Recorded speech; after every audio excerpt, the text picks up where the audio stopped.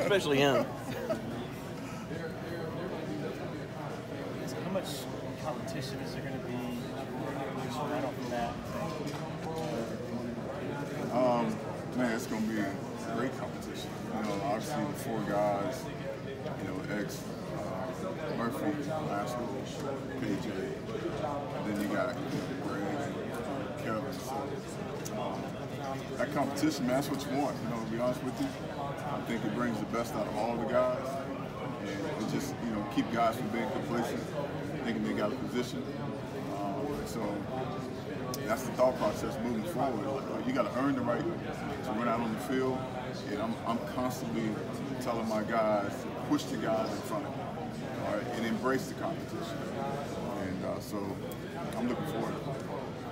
For Xavier to come back for another year, what did that kind of mean for you? What are you excited about? Yeah, to get him for one more. Yeah, I mean, you know, anytime you get a chance to get Xavier Thomas back, you know, it's a big deal. And when he said he was coming back, man, I was fired up. Obviously, a guy with that kind of experience, athleticism, you know, I think he's eager to prove a lot of people wrong. We all know what he can do. It's just a matter of, you know, just executing it. It's done. So we're excited to have him back. And you and Coach Eason, recruiting-wise, what do you think has worked with y'all two? I know you brought in a number of big guys you can't talk specifically, but what dynamic is there between y'all two that's been so effective at the defensive line recruiting-wise? Well, I think at the end of the day, just identifying what the need is, the guys that we want to fit the profile of what we're looking for, kind of high-character kids that love the game of football, love the grind.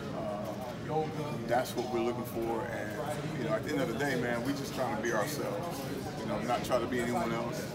Just be who you are. I think kids see that, and they want to be a part of a program like that. So we constantly talking about, you know, who we want as a staff, and we go out and identify those guys and you know, try to get them here as soon as possible.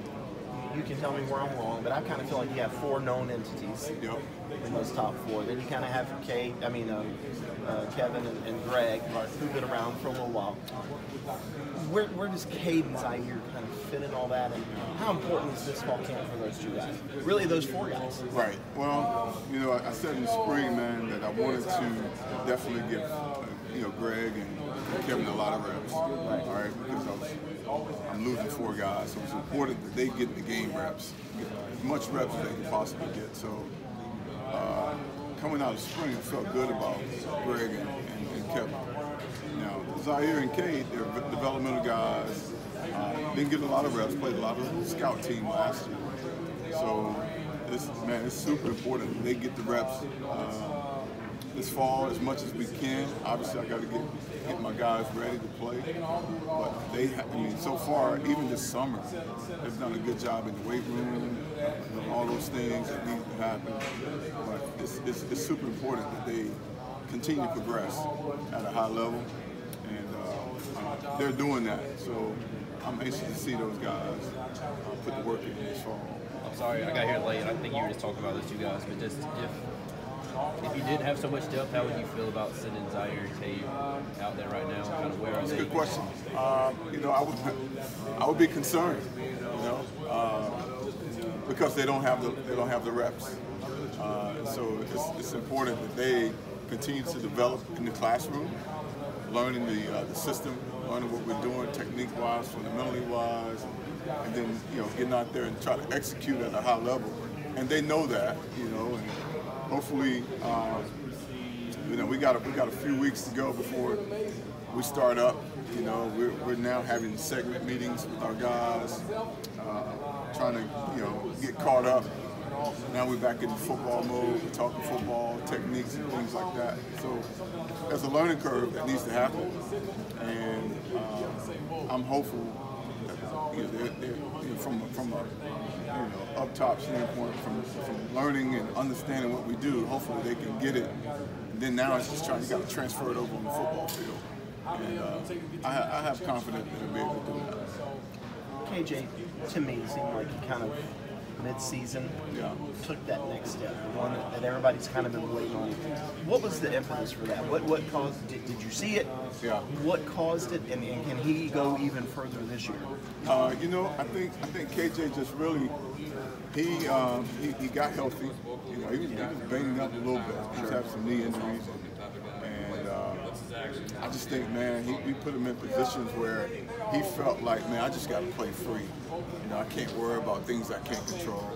I think early on, he was worried about, you know, who's starting, why I'm not starting, things like that. But the dude worked his butt off, man. And he, you know, he went out there and he did everything that we thought he could do. And I think at the end of the day, it was about confidence. And I think he got confidence in himself, go out there and play at a high level. And I'm proud of him. I know for sure that he's going to have a great year. You know, I think the leadership that KJ has always displayed, man, has been on full display in my group. You know, he's taken on that role and he's done a really, really good job. So I'm looking forward to KJ to really have an outstanding year. Speaking of KJ, what has it been like for him and Xavier Thomas to be able to return for that one final year? And what is their leadership meant for this position going into the season? Well, you know, at the end of the day, you know, I was talking to my wife the other day. You know, I've been with these guys. You know, this is 6 years, right? You know, this is, man, it's unbelievable how we've all matured in that position, in that role. You know, I think I matured as a position coach. They matured as players, and this is our final ride together. And I'm excited. You know, obviously, when Xavier Thomas said he was coming back, man, that was a big deal. Okay, it was a big deal. I'm glad, and now we get a chance to hopefully go out and play at a high level, you know, be productive on the field, you know, live out the dreams that, you know, they want as players, and I think they have that opportunity. You know, KJ is he's a leader, he's a vocal leader. Xavier Thomas, this season has, you know, obviously this offseason has been more of a leader by example. You know, he's gotten his body in great shape. Mentally, he's good. He's got physical. He's always been a physical player. He's got bigger, stronger. He's leaned out. He's changed his body type. So I'm pleased with the effort so far in those guys. Coach Richardson mentioned earlier that nobody on the staff felt like last year was a down year. So can you kind of elaborate on that and maybe how that affects y'all's feelings entering this year? I don't think it was a down year. We won 10 games, you know, and obviously we didn't get the goal of going to the playoffs, but, you know, to win 10 games, man, that's huge. And, you know, I think at the end of the day, you got to have appreciation for winning. We learned that. You know, Coach Sweeney talks about that. We talked about that as players at Alabama. Coach Stallings preached that. You got to have the appreciation for winning football games, and we won 10 games. So it wasn't a down year in my opinion. XT told us in the spring he got too fat. Yeah. He was really, you know, open about it. And it seems like it's just been a process of him getting the body right, getting the mind right. Is this the best he's been since he's been here in those spaces? And what do you kind of expect out of him? Not numbers-wise, right, just out of the man. Yeah. Well, it is the best. You know, I said last year, XT, that was the best version of Xavier Thomas. Right. In every area, right? And Xavier got baptized this offseason. He's changed his life, man. He's changed his perspective on things. Just the way he's working, he's changed his body. You know, he's just a different dude, and that's what we want from him. And so now he just got to have some great things happen early, and just continue that progression. And I'm just looking forward to seeing him play, you know, and being there to be a mentor, to lead him, to advise him when he needs my help. I've been around Xavier. We've gone through a lot together, personally, and I feel like, you know, I know everything about him, and I want him to have success, like I want all my guys. But Xavier Thomas, I want him to have some success. We've been talking for a little over 9.5 minutes. Haven't mentioned a guy by the name of Miles Murphy. Yeah. That guy. That guy. Yeah. Hey, man, he's special. He's special. what does he do? Like, he was good last year, really good. But what does he do to then take that next step? Right. Well, you know, Miles should have had double-digit sacks last year, and very capable of doing that. I think now we just have to finish. You know, he's done a good job with his body. He's done a good job of getting in the best shape that he could possibly be in. He's already big, strong, fast, explosive. Now it's just about the finish. And he's working on that with D-Love, our strength conditioning staff. He's doing, you know, prehab stuff, all the things that he needs to do to be functionally ready to go out and execute at a high level. Now it's just when you get on the field, you just gotta get the job done. And I believe Miles Murphy. I believe in Miles. I trust Miles, and he's gonna have an unbelievable season. When I look at his size, I see the explosiveness in his hands. That first step, I can't figure out who he reminds me of. He's definitely Miles Murphy. But is there anybody that you've played with, against, that he kind of reminds you of him? You know, man, I try to be careful, not trying to compare. You know, I think all I can tell you, man, is that Miles Murphy is just not many that you can find like him. I don't know. That's a good question. I don't know. Coach, how do you think about your overall fit going into this year? I feel good about it. I feel good. You know, at the end of spring, you know, we left out with 6 guys. Obviously, you know, I would love to go into the fall with 6 guys that can go in and execute at a high level. But I feel good about my depth. I think guys can go in and play. You know, now it's just, you know, getting Zaire and Cade Denhoff, getting them ready, and that's kind of the thought process moving forward. Coach, what has been something that during the spring that this group has improved on the most, and what's your area of emphasis going into the summer? Well, my word this summer was, even at the end of spring, was being consistent. All right, consistency. You know, we got to continue to get better, you know, and not make a lot of mistakes. You know, no mental errors, no missed tackles, missed sacks, missed opportunity, things like that. My goal is, hey man, let's go in with the thought process of every day, let's get better. All right, let's get focused in on the main thing, and that's what I'm looking for. Consistency is the big thing. Back to Miles for a second. If you pay any attention to mock drafts this time of year, he's already a guy that you've seen the first round of a lot of these. Is he someone that puts any stock in that, or is he just kind of laser focused on what he has to do on a day-to-day basis to get better? Yeah, I don't think Miles worry about that. He's not that type of player, that type of young man. His focus is what can he do to help his team, and everything else will take care of itself.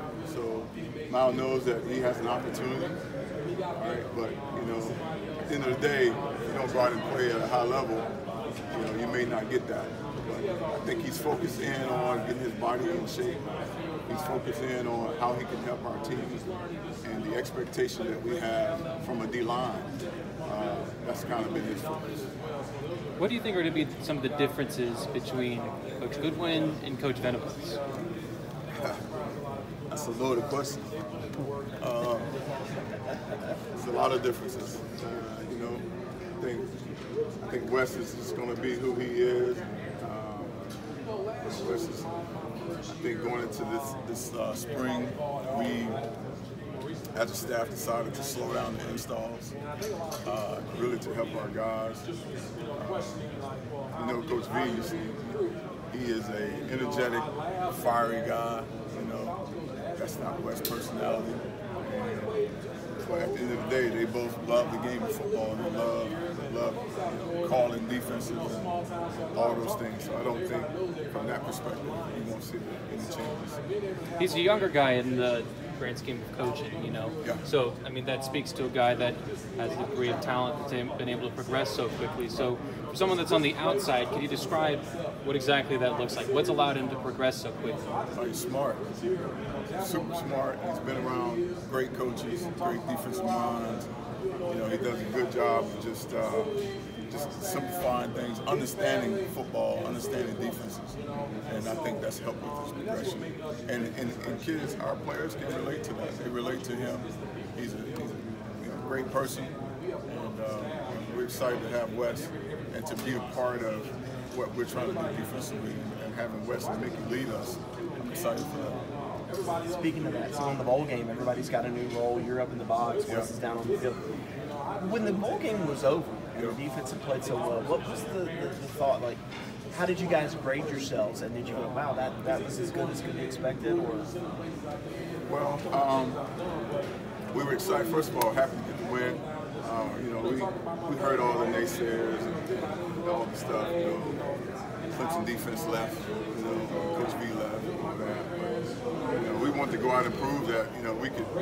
Our guys still can play at a high level, and we were excited. We were excited about what our players were able to do and how we came together as a unit defensively and held everything together. And so that's the confidence that we have. We want to be great. We want to be great as coaches. We want to be great defensively.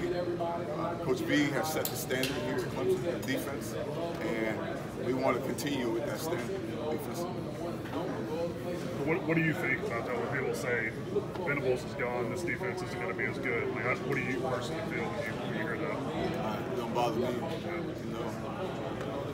I played defense a long time. I've had many defensive coordinators. The standard is a standard. For a long time, Clemson defense has always been strong. So it doesn't bother me. I think at the end of the day, we got a job to do. And we're going to do that. So, but the standard is the standard. Give us an idea how freakishly talented this defensive line is. Give an idea? Yeah. They're across the board. We got about 7, 8 guys that, you think about Murphy, KJ, Rasheed, TD, all of them, we're deep, we're 3 deep. And, Coach Sweeney used the deal with, trying to compare the 14 D-line. And, we're very close to that. Obviously we got to go out and play.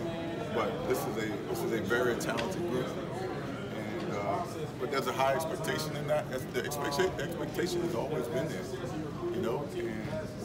And now our guys we got to go out and play. Don't read all the clippings. People telling you how great you are. And just lock in and go out and execute, play at a high level, be dominant, and let everything else take care of itself. But this is a very talented group. What step do you think Miles will take this year? What step? I think he'll be a double-digit guy, sack-wise. I think he's proven that he has all the ability to be able to do that. Now it's just a matter of going out and finish, like I said earlier. He's got to finish those opportunities, finish those sacks. But I expect Miles Murphy just to be dominant. You mentioned Greg and Kevin as far as your 5th and 6th defensive ends back out of spring. How much confidence do you have in those guys if you have to put them on the field and play some significant snaps in the top 4? Yeah, I'm very confident now coming out of spring practice that they can go in and execute. As we start fall practice, we'll get more reps. They'll get more reps with the first team. And, I feel good. I feel good, man. I left. I think about Greg. I think about both of those guys were former linebackers that moved to the end, and to be able to buy into what the defensive end position looks like.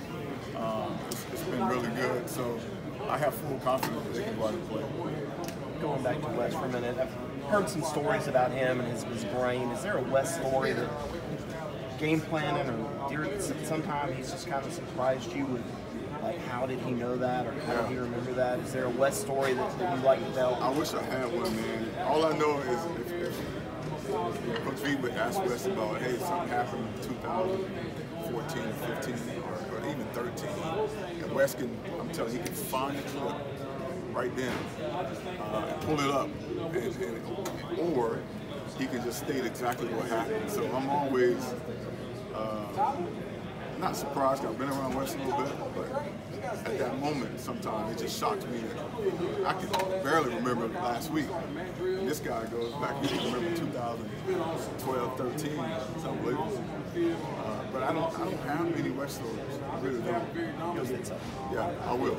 How unique is that in the profession to have a guy who has almost instantaneous recall? It's very unique. It's very unique, man. It blows my mind because I'm like, how do you able to do that? But it's, you find guys like that. West is one. He's unbelievable. He is super smart, like I said.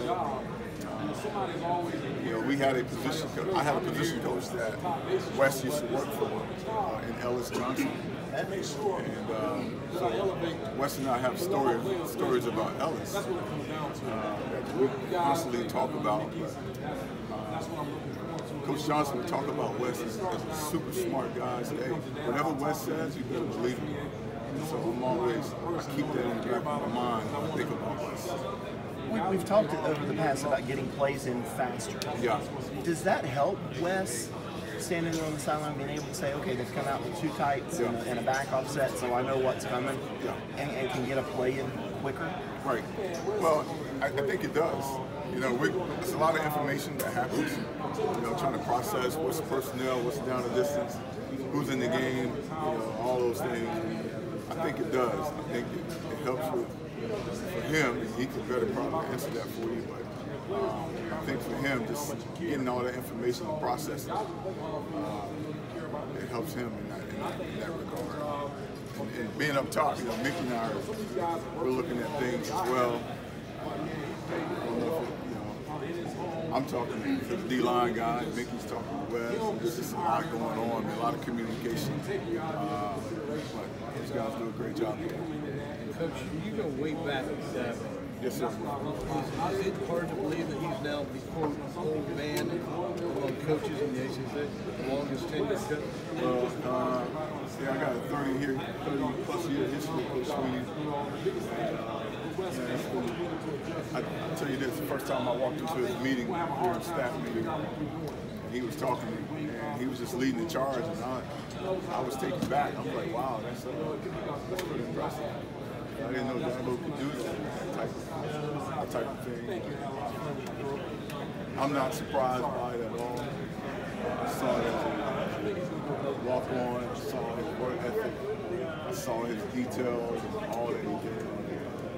Just his relationship that he had with his teammates. I'm not surprised. Looking back to the transition, what was the hardest part of the transition like that? We have somebody who's been here for so long and so much of an institutional part of what's going on. Just in hindsight, what do you think? Looking back at that transition. I guess the unknown, like what's going to happen, you know, how we're going to look on the field, the bowl game, you know, we're going to get the buy-in for the players. That part, the unknown of that was at the beginning, it's like, okay, what's going to happen? But it, you know, after a while, man, you saw the kids, the players, they bought in and they came to work. And we put out a good product. Our guys played fast, they played well. So, you know, after that, we wouldn't worry about it. We didn't think about it. Like, okay, here we go, guys. Let's get it done. But, you know, like I said earlier, Coach B, you know, he set the standard defensively in the way our guys played. And that standard is still there. And that's what we want to do. As a staff, that's what we want to do. We want to keep that same standard. What do you think about this realignment talk? Rumor of Clemson to the SEC. Are you paying any attention on that? I don't, man. You know, yeah, that's for the AD, the president, the commissioner. You know, I'm a football coach. My job is to get my guys ready. I don't really worry about it. You know, we play Georgia Tech, and that's kind of our focus as coaches. Apologies if you've already been asked this, but KJ's a guy with a big personality. We'll be hearing from him tomorrow. He's got a ton of experience. What does he bring to this unit? he brings a lot. KJ is very savvy. Obviously, he's smart. He's a coach's son, so he knows the game. He's been around. I love KJ. I love, he's now my leader in my group, and he's taken on that role, man. And I'm excited for him. I'm excited to see his progression continue, to get better, and the way we're going to utilize him this fall. I'm excited to see that. So, what's it like for you watching a guy like that develop from his first year here to becoming the leader of the unit? I'm happy for him, man, because if you think about KJ, he remember he decided he wanted to be redshirt. He told Coach Sweeney, said, "Hey, I want to get redshirt." He made our decision when that happened. It made it easy for us in terms of what we're going to do with KJ. So he saw it. He had some self-awareness. He saw what he needed to do. And now, he's just seeing the progression from freshman year to even last year. To me, was a breakout year.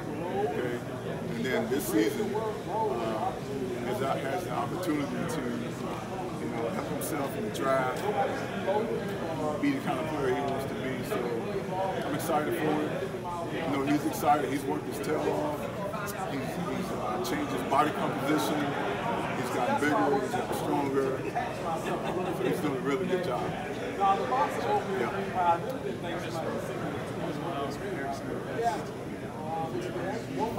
only been around the scene as far as his potential, right?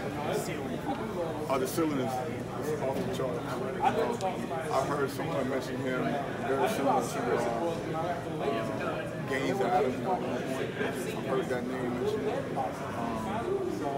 But the thing about Miles is he's so fast. He's just freakish.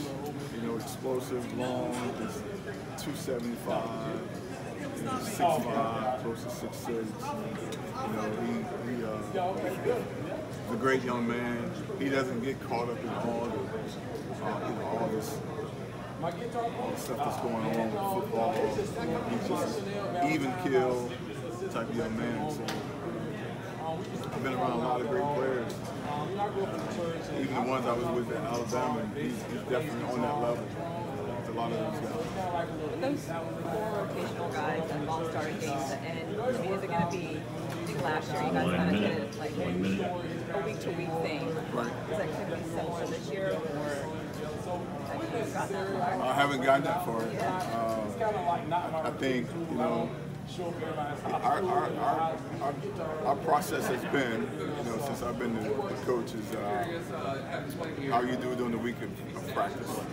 Obviously, somebody got to run out there first, and then it's based off that. It's based on how you practice, how you play, things like that. So we're going to continue that. I'm really excited that I have enough depth that guys can push each other, right? And there's competition all over the place, and that's going to help. That's going to help our guys a lot. I think XT was kind of joking. We asked him what can you do at 255 that you can't do at 265. He said you'll see. Do you know he's down to that weight at all? I don't know exactly. Yeah. I know he's not as heavy anymore. Yeah. I don't know exact weight. Man, he's moving. He's bending well. He is faster. He's twitched up. Very explosive. And we talked about getting to that 55, but I don't know his exact weight right now. All right. Thank you, Coach.